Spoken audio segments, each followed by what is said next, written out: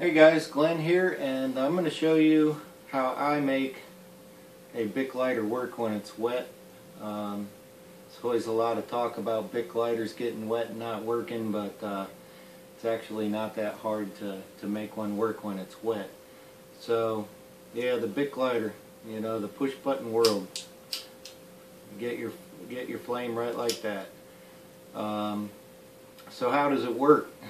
Well, you got the little wheel on there which has teeth on it which go in one direction, so that's one thing to remember. It's like a saw, so it's only going to spin in one direction and cut the flint, and the flint is actually a small ferrocerium rod.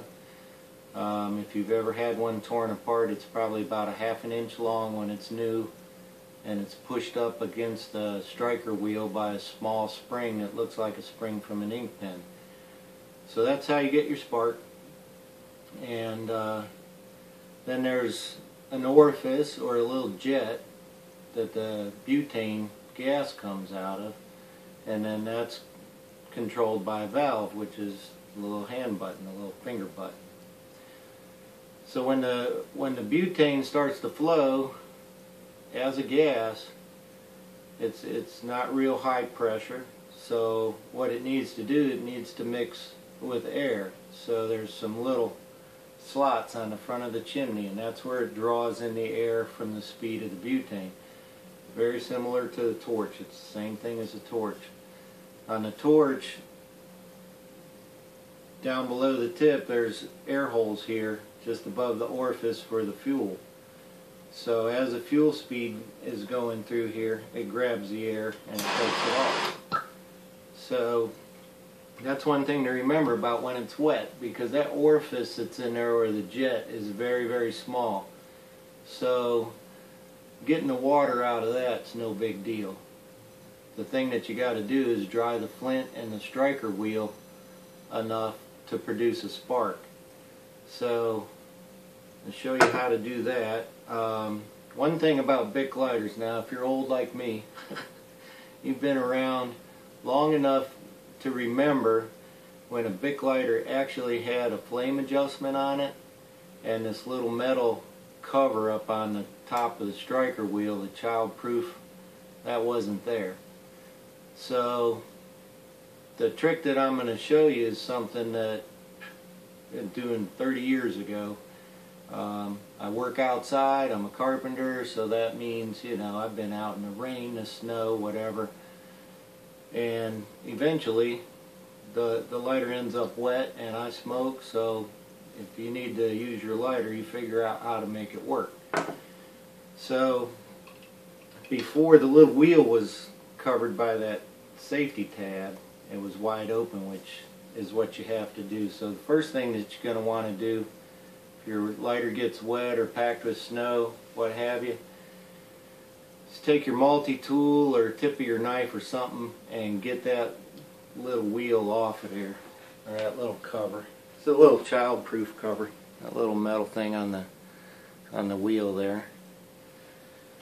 So I've already taken it off of this lighter, and this lighter, as you can see, is in a glass of water. So however you got wet, doesn't matter. But just shake off what you can of the water. Now you may be completely wet because you went in to drink and that's how your lighter got wet, so I'll show you something else. But just blow it out. Maybe hit the gas a couple times, because that'll clear that orifice. Now the big problem is to get that striker wheel dry and get the flint dry, because there's probably a little bit of water down in the tube that travels in. Easiest way to do that, with the valve towards you, because that's the direction that wheel wants to go. As you can see, it's not lighting. Just take it on your pants. You're basically just striking that flint. Now you can try it. It's not going. But the trick to this is not to use your thumb, because your thumb You're only working off the side. See that black? That's because that striker wheel's still wet. Use your finger. Put your finger up on top of the wheel so you got more travel. And pull it down. And you'll get a little spark there. Still got a little bit of water in it. So we'll run it a couple more times.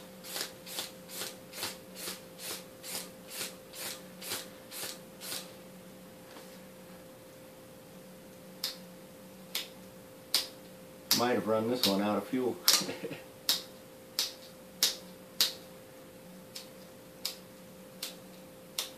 Oh, there it went. That's all you gotta do. It's still got a little water in it because it's sparking up. But from a lighter that went in the water to that, didn't take long to get that to dry out to where you could use it. It's still easier to take your finger, or more successful, and run it the long way and just get right down on that valve, get the fuel going. Now one other trick you can do if the water was cold that you went in, butane when it's cold, as you know, with a Bic lighter, if the lighter's cold you're going to get a shorter flame, and it's warmer day you're going to get a taller flame. Butane needs to be warm to produce the gas, so all you gotta do, put it between your hands, get a little friction going, make some heat, and it burns. So now you're thinking, okay, well, I just fell in a creek or whatever, and my jeans are wet, so I can't really dry out the wheel on my wet jeans. You can do the same thing, just take a stick, small diameter stick that will catch on the finger grooves of the wheel, and just run it on that. Run it till you dry it out. Now sure, it's probably going to wear out the flint that's in there, but if you have to have a fire, and only one fire, and this is your only chance, don't worry about that flint, just get your fire going. So I hope that helps with a wet lighter. That's what's worked for me for years, so give it a try, see how it works. Thanks for watching.